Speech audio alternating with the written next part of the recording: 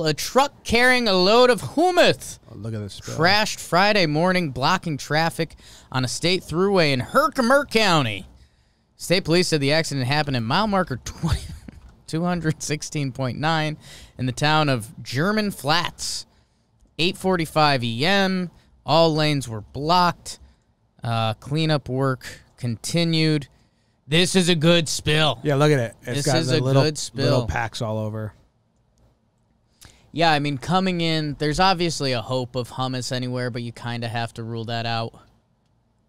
But yeah, I mean, this is the quantity of spill in that one area is a lot.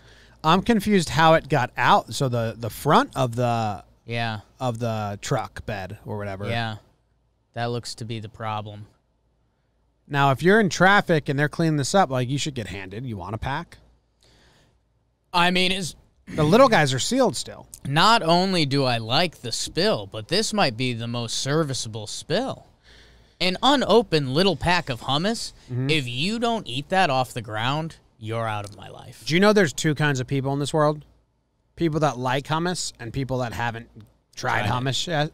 Classic. Yeah. Like my dad. He says he doesn't like hummus, and it's like, Dad, you've never, like, given it a fair shake. Right. How could you not like there's a bunch of flavors. I think hummus. It's a vessel, put a chip on there. I saw someone, I think there's a couple things going on here. I think hummus had a big rebrand in our lifetime. Yeah, it was that company that made them like the to-go packets. What's Hubra, Sabra? Which I actually don't like their hummus that much. But I think they started coming out with flavors. I think OG original plain hummus in the 90s was pretty soft. If you have a Lebanese restaurant in your town, go get their hummus.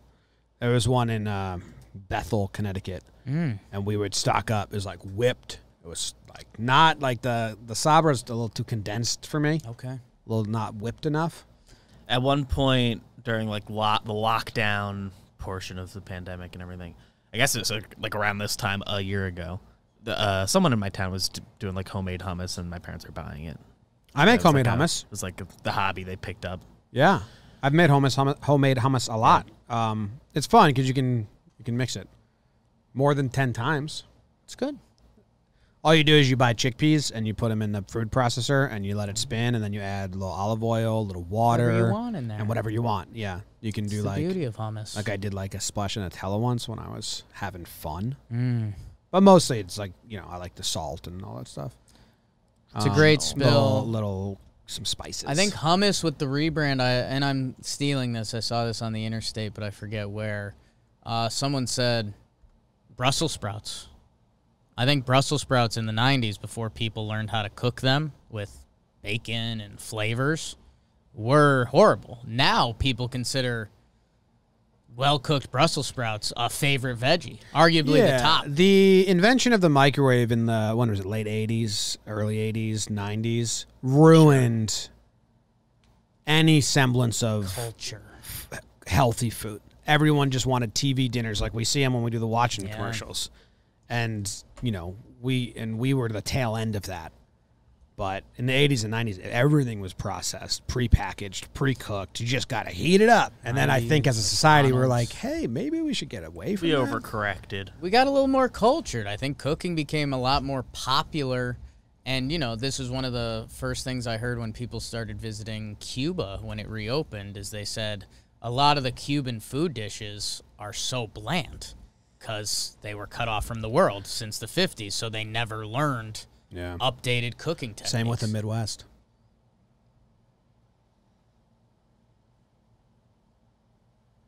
You stay away from my cups.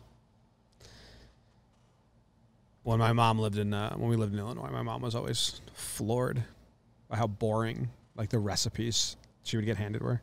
Just no spices. Just salt and pepper was the only thing they ever added. She was like, oh, this is boring. Mix it up. It makes sense, though, when you think about trade. Put a little thumb in the butt.